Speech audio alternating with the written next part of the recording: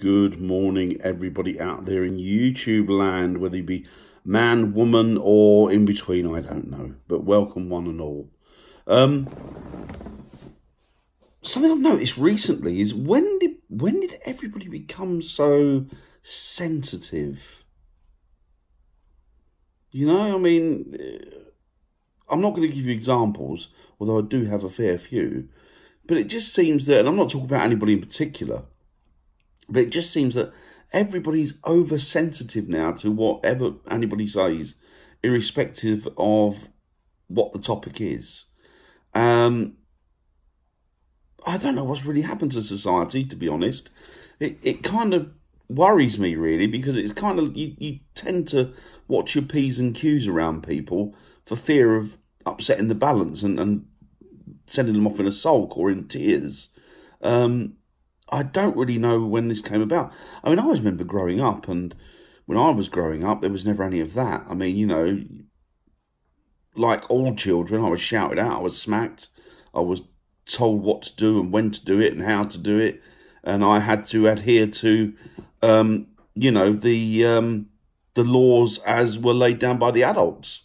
And then as I grew up, obviously, I was dictated to by the older people in the workplace and just in life in general, not to the point where they ran my life, but, you know, I was told to watch my P's and Q's and what to do and what not to do, although by that time I'd realised, and I'd never taken offence at anybody, even if something did tend to be slightly on the edge of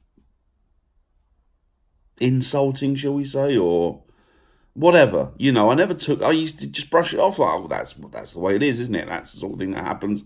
Not particularly worried by it, not fussed by it. But now it seems to be everything.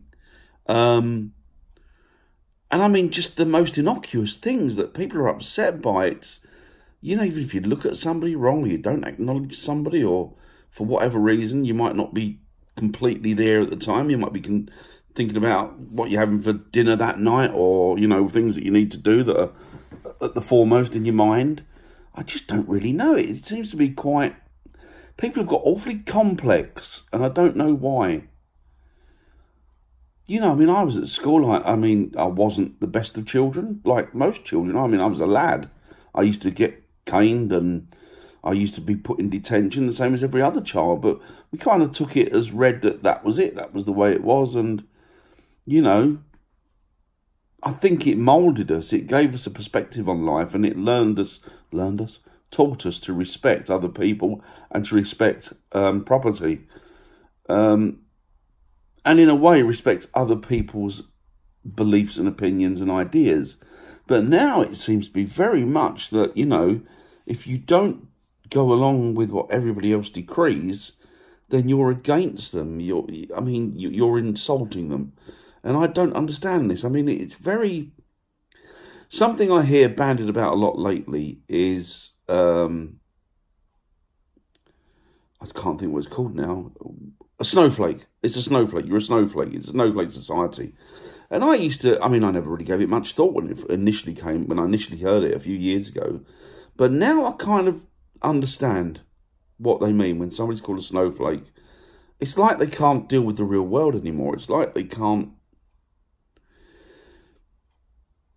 I think what's happened, and this is my personal opinion, and of course I may be completely off-centre here, but I think that the last couple of generations have been so mollycoddled and so worshipped and put up on pedestals.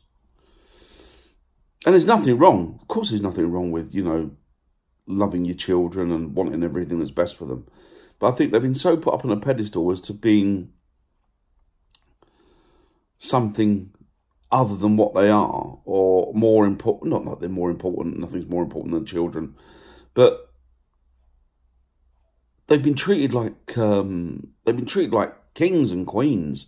And because of this adoration, I think they've grown up with this idea that they're entitled. It's an entitlement. And from that, I think, comes this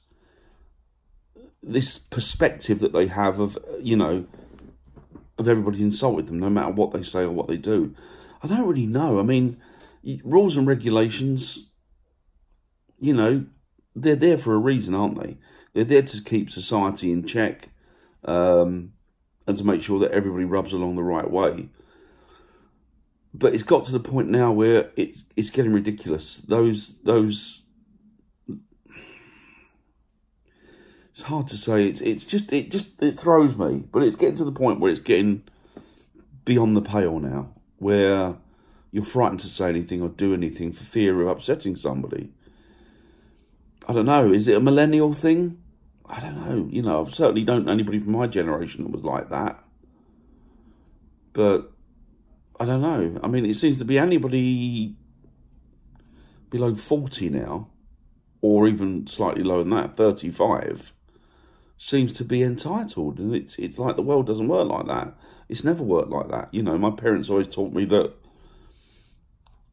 you know, the world is what you make it.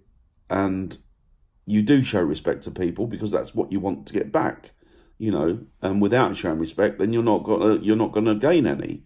But this whole idea of, well, it's my right.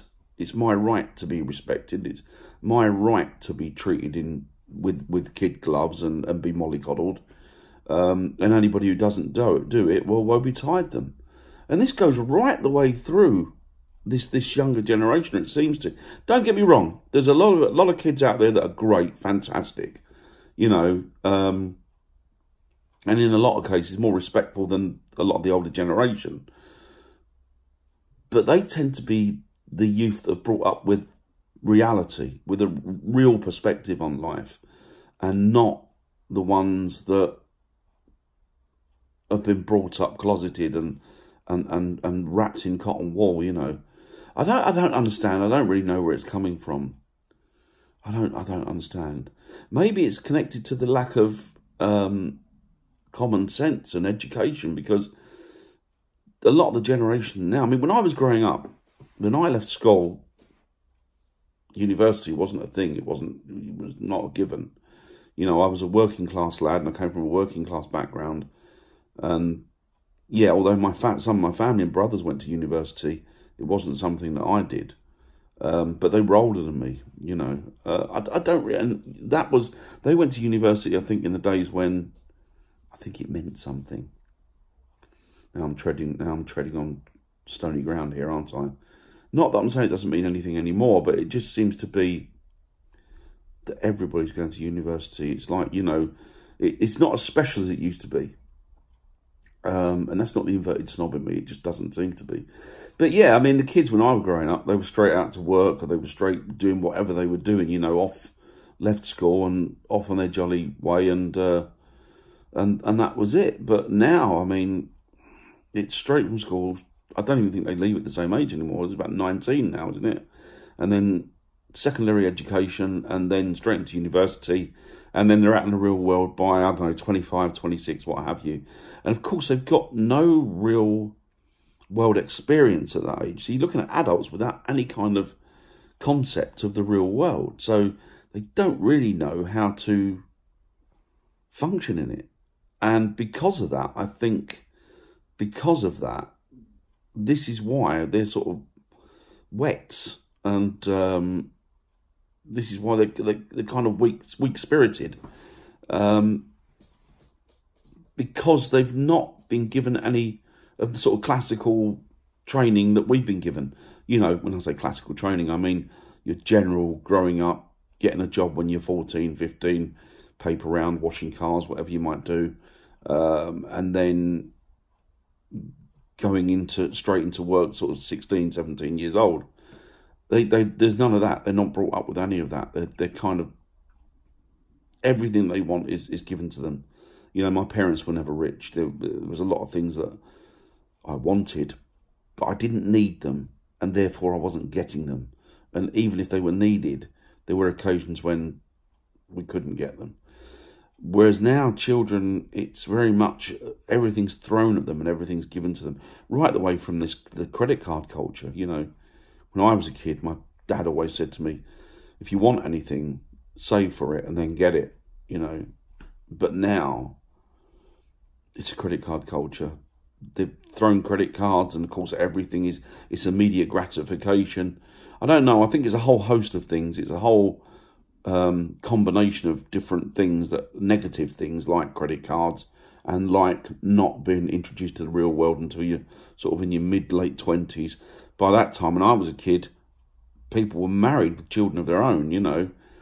I don't know. Don't get me wrong. There's nothing wrong with wanting more for your children than you. I mean, there'd be something wrong if you didn't want better or more for your children than you had. But by the same token, I think they need a taste of real life to understand that.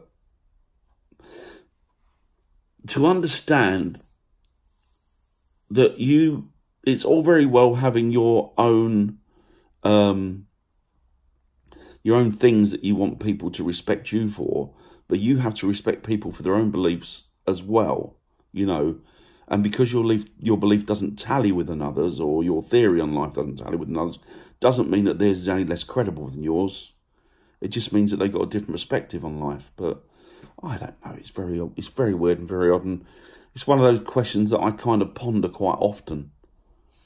I don't know. What is the answer? I don't know. Maybe, you know, maybe these kids need a taste of real life. Maybe they need to understand that it's not a bed of roses, and that, you know, you do get kicked in the teeth a lot, and you can't have everything you want immediately. I don't know. It's the culture, isn't it? And it does worry me, because I do think to myself, it's the lack of common sense as well, which is something I think that you can only get through growing up the way that I did, and the way that my generation did. Sound like I'm old now. I don't know, I'm old, but I sound like I'm ancient. You know, you're growing up knowing the true value of something because you've had to work for it, or you've seen your parents working for just to put the basic around you, and working bloody hard to put the basic things around you, which doesn't seem, I don't know. It's better in a lot of ways, but it's also worse. And I think that it's not great for society, the way that it's working. Not that I'm a big fan of society anyway, I never have been. But anyway, that's it. That's me pondering. So I hope you're all okay out there. And yeah, just look after yourselves, and I'll speak to you very soon. It's enough of me rattling off. Speak to you soon. Bye, guys.